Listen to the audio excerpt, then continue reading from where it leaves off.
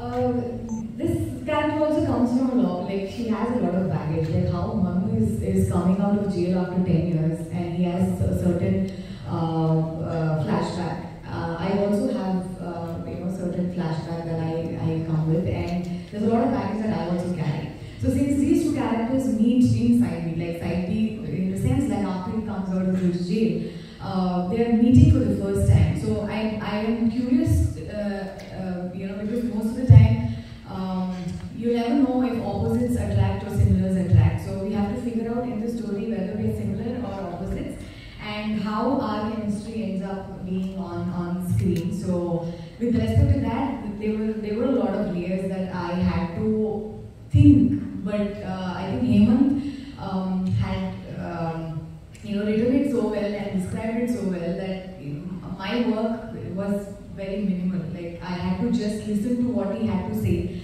and the descriptions that he gave, and then just stand in front of him. Everything he did, and then we reacted. It just happened.